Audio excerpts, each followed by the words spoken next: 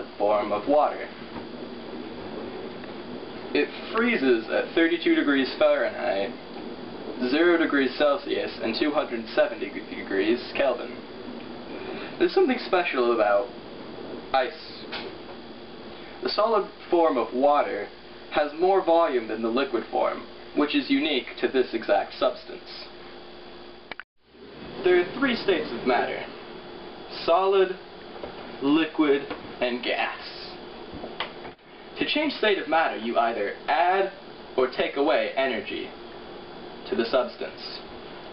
We're going to turn ice into liquid water. Here we have a lot of ice.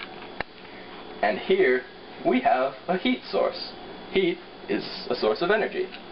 So when we combine the two, you can see the effect.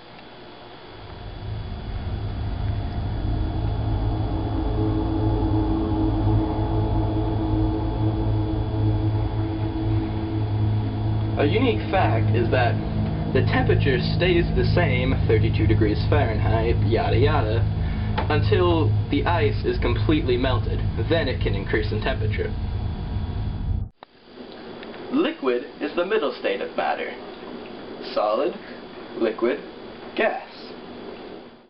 Solid water turns to liquid water at 0 degrees Celsius. From 0 to 100 degrees Celsius, H2O is still liquid water. You can change that by either taking away some energy, such as putting it in a freezer which has refrigerants, which take away energy, or adding a heat source, like a stove.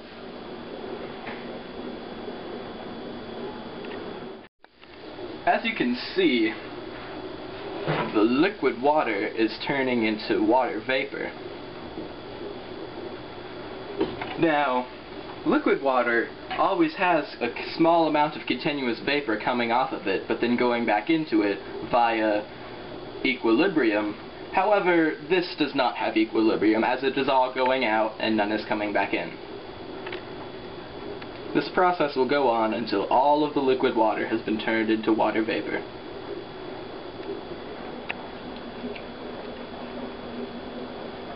Now, once it hits 100 degrees Celsius, it'll start to boil. Boiling is the mass or rapid change of liquid into gas. As you can see, it is going much quicker than before. As we take away the heat, it starts to cool down and goes from boiling back to slowly going to just water. But as you can see, there is still water vapor forming.